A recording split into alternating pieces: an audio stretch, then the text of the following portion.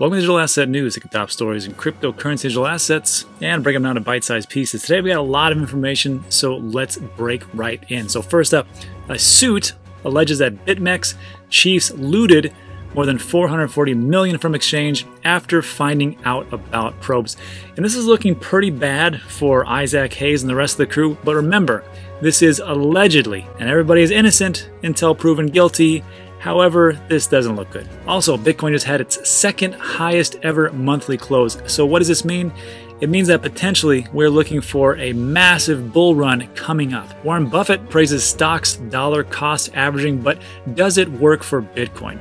And if you've been on the channel any length of time, you know that dollar cost averaging is what I preach about a lot. But does it really work for Bitcoin? We're going to take a look at that and some other pieces of data like the Bitcoin dollar cost average website. And next to last, looks like Facebook is up to its old tricks by censoring Bitcoin, but yet leaving the hashtag Libra totally intact. Finally, we're going to take a look at a pretty sad case of scams. A British grandma loses $65,000 to crypto scammers, and this is something that we need to take a look out for, especially with the potential bull run coming up. We must protect those people coming into our space, especially the ones most vulnerable, senior citizens. So we'll go over all that, but first take a look at the market. So today is November 1st. Congratulations, we made it. And Bitcoin has yet again closed above 10,000 like we assumed it would.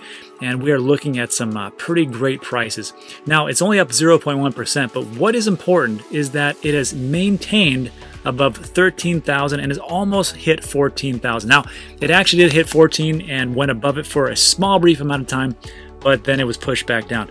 Now, from everything I've read, it looks like as soon as we can get clear past this 14,000, there is no resistance in the TA land universe.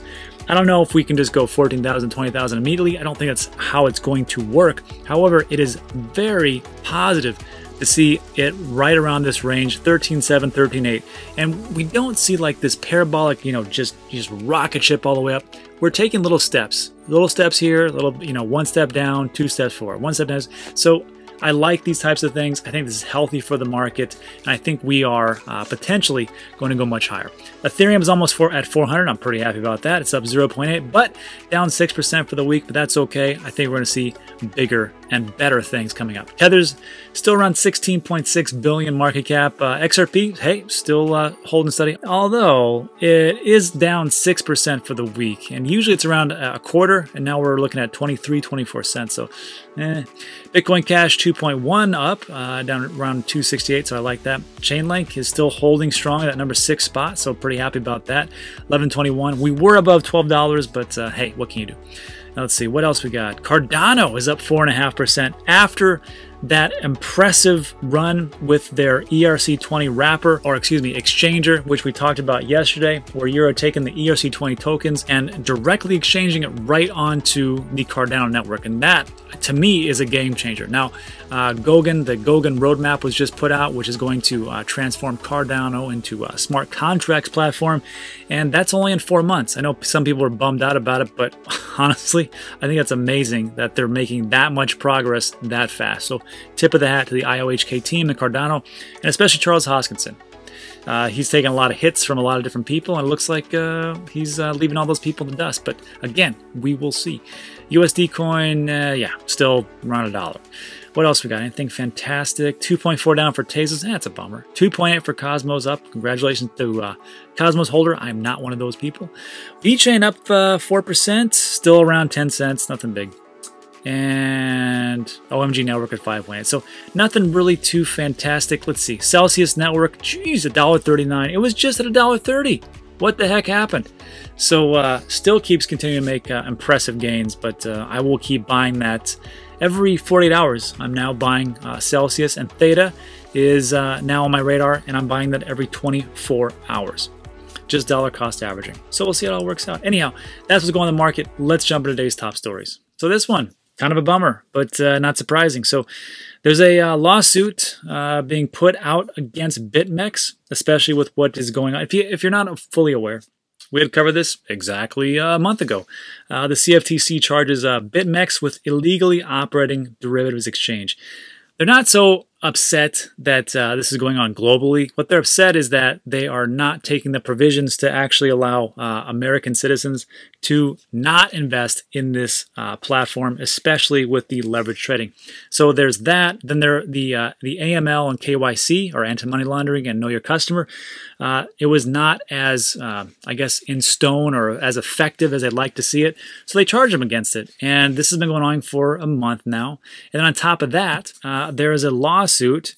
This is a suit filed on behalf of plaintiffs BMA LLC, which is Yaroslav Kolchin and Vitaly Dubinin. They seek an order of attachment against HDR Assets. You don't know HDR Assets is one of the companies, or the company, behind Bitmex. And they're claiming that these guys are wiping out their accounts, so when there are judgments against them, potentially, that people can't claim too much because it is all going into wherever it's going. So let me back up.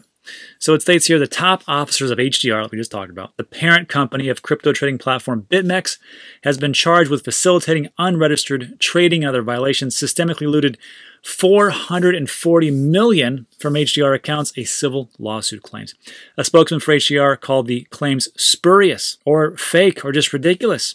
Of course, that's exactly their job. They have to say that. Now, again, I will just preface it with this. This is all allegedly. You are innocent until proven guilty for most countries. So we'll see how this all plays out. But again, not looking too hot. So here's the allegations. While being keenly aware of the Commodity Futures, or CFTC, and Department of Justice investigations, defendants Hayes, Dello, and Reed looted about $500 million of proceeds of various nefarious activities that took place on the Bitmex platforms from defendant HDR accounts, the suit alleges. The suit claims the alleged looting occurred to reduce the amount of assets that could be seized. Well, of course, if you can in some way, shape, or form go, hey, we got no money, then good luck suing us. That's usually a pretty good plan, especially if you know a lot of people are lined up to sue the living pants off you and get as much money as you possibly can. Now, that is just how corporations and shell companies usually do things. Actually, I can't even say that. I'll be honest with you. A lot of companies will do that. They will start to move things around and they will say, no, sorry, we don't have any money. And then, you know, that's how it usually works. LLC, C Corp, S Corps. So a spokesman for HDR Global Limited denied the claim, saying Pavel Pogodin of Consensus Law has filed a series of increasingly spurious claims against us and others in the crypto sector. We will deal with this through the normal litigation process and remain entirely confident the courts will see his claims for what they are. How many times have you seen the lawyer from the other side go, you know what, we're not too confident in this and we might lose? It never happens. Even if you know you're going to lose, you got to say, we're confident. So we'll see how it all plays out. But again, there's some shady things. I never really liked Bitmex. I never really liked the leverage trading platform. I just didn't. I know some of you guys really like to trade, and that's fine. I have nothing against trading, nothing. But I do have a problem with when people just lose their mind and they sink every single thing they have into it. And I always think that's a bad idea. Still do. But I mean, even on the opposite side, even if you're a dollar cost averager and you're like, you know what, I'm not a dollar cost average, I'm going to sell my house in dollar cost average. That's probably not a good idea either.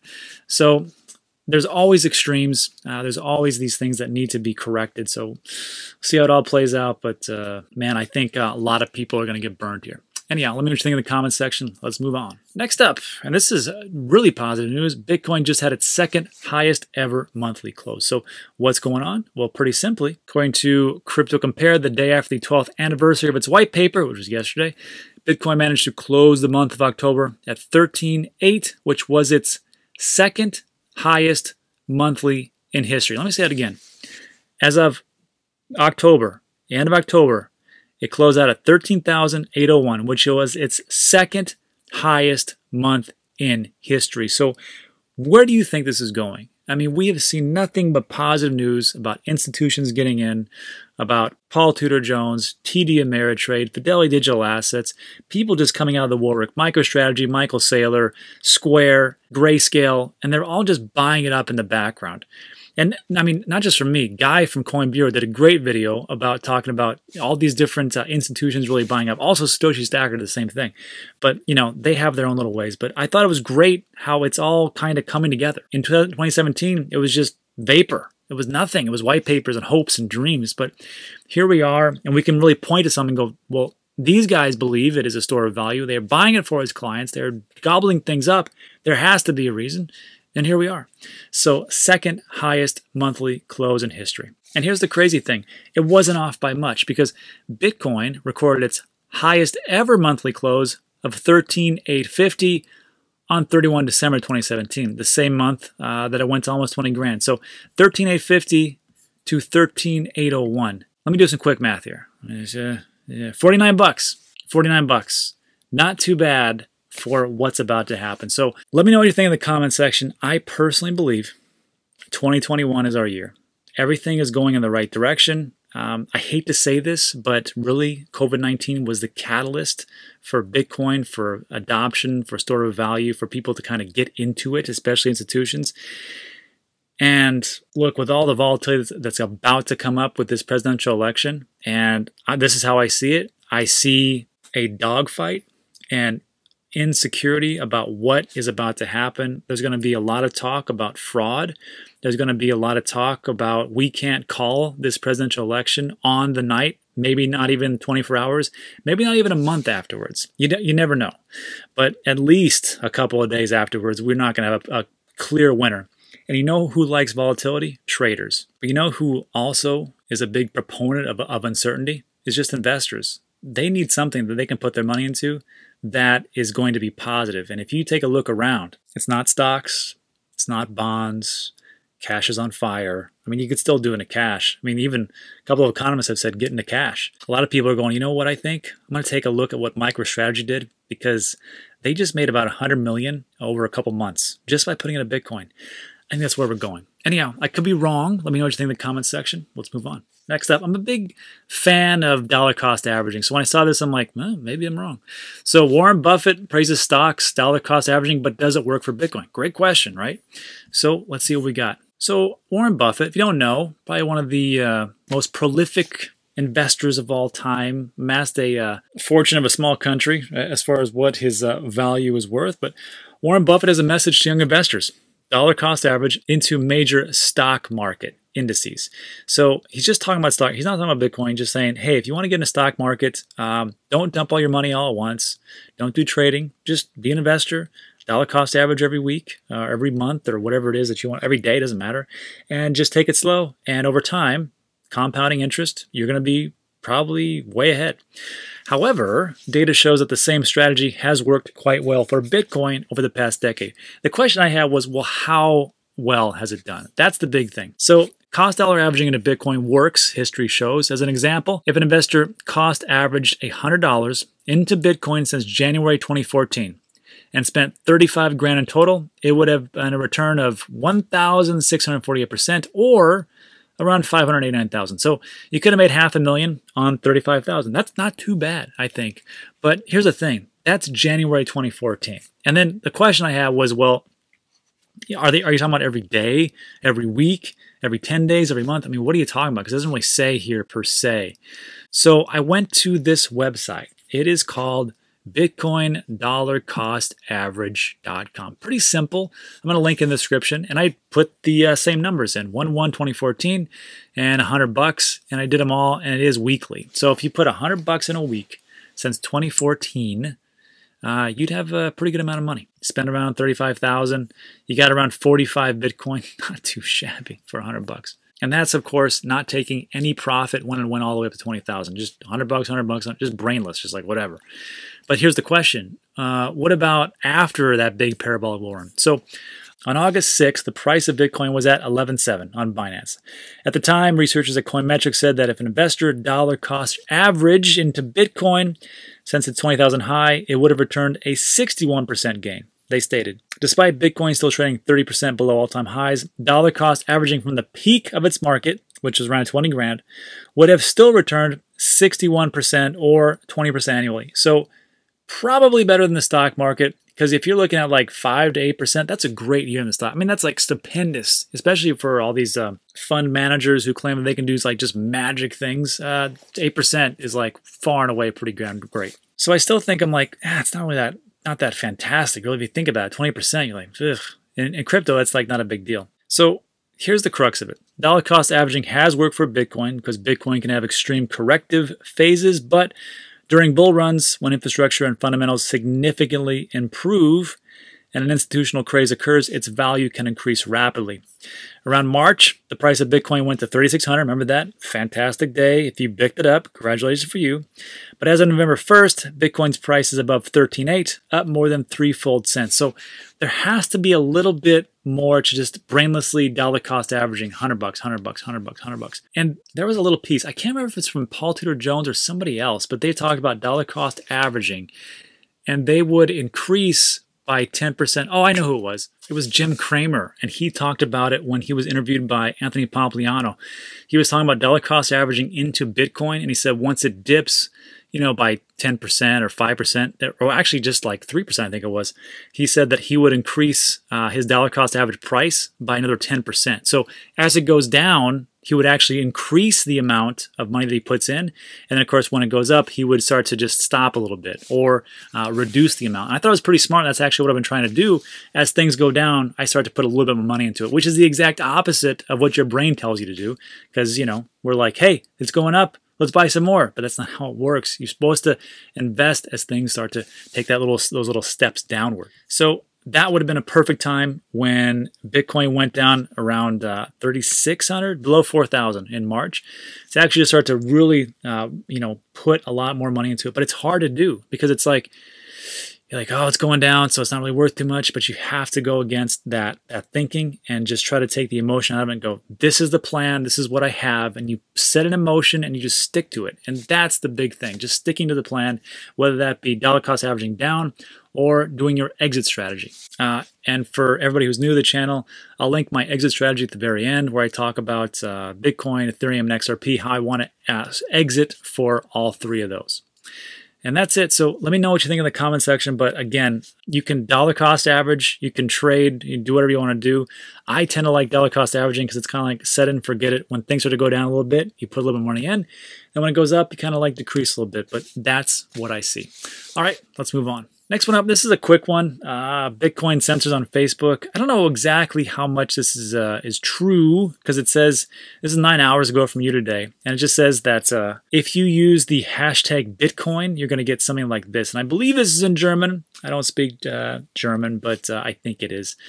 Post mit dem hashtag Bitcoin word in here, and I'm not going to try to pronounce this, but I mean, from what I can tell, what I ran through Google Translator, it's like, hey, you can't use hashtag Bitcoin, it's against our guidelines. That's really what it says. So, which is a real shame because you can use hashtag Libra all day long and they don't do anything. But again, keeping our community safe, that's how it is in Germany. I did it on my website, it seems to go through, but again, you know how it works.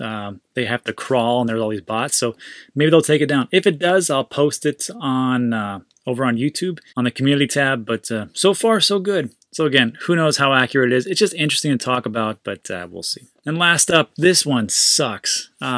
British grandma loses $65,000. And it's not that she lost it initially, but it's what happened afterwards. This is a bummer. So again, when people talk about like, how can you lose money? You know, how can you fall for this? Well, it's not just you. I mean, me and you are probably pretty savvy. We're not going to fall into this nonsense, right?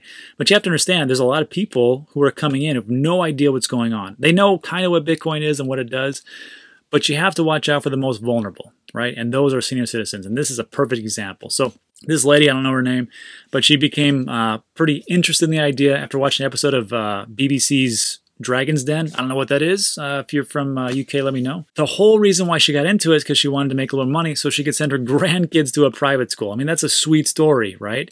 And what happens is she ended up putting 42,000 pounds into confirmed scam broker XTIC, I don't know what that is, that got eventually shut down. So again, on a weekly basis, I get about 20 or 30 offers to do some kind of promotion or something, and they all suck. I just, maybe some of them are good and some are legit, but just to protect everybody on this channel, I do not talk about most anything. And the things that I do talk about, like CryptoTrader.tax, I Trust Capital, Trade the Chain with Alex Mascioli, those are the three, and that's pretty much it. That's all I really talk about. I mean, if I'm going to talk about anything, it's pretty wasn't. Oh, also STONEBOOK, the Shield Folio. I mean, that just makes sense, right? But I'm not going to sit here and talk about some crazy exchange or some crazy ICO or some crazy new coin or IEO, whatever. They just don't. And this is one of the reasons because of that. I'd rather pass on a good one than give anybody a bad one and then have them lose all their money like this poor lady. So that's bad enough that she lost that 42,000 pounds. But here's where it gets pretty awful. So a fraudster pretending to be an investigative officer from Financial Conduct Authority, or FCA, contacted the woman a few months afterwards via email and swindled her into paying another 25,000 pounds under the premise of returning her initial loss. I mean, how dirty is that? Dirty, that's just awful. Such stories are not uncommon. Elderly people are the main target of crypto scammers who have permeated social media. Last year, a couple lost almost $1 million worth of pension funds after being swindled by criminals. So imagine working your whole life, working your tail off, putting away, doing all the right things, dollar cost averaging, or whatever else it is, and you have a pension coming, and then somebody takes it away because you're like, oh, this looks like a pretty good opportunity, and I can help my grandkids out or something, whatever.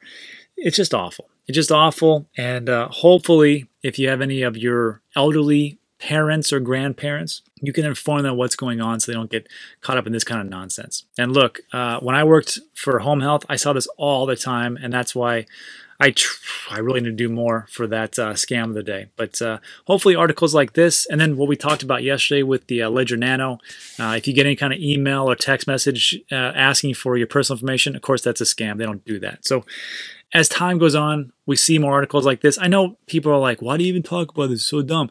It's because we need to have people like you teach other people so they don't get scammed, and then people can come into this space and not get ripped off, and they can say, oh, I would like to invest into Bitcoin or whatever it is. So anyhow, that's it for today.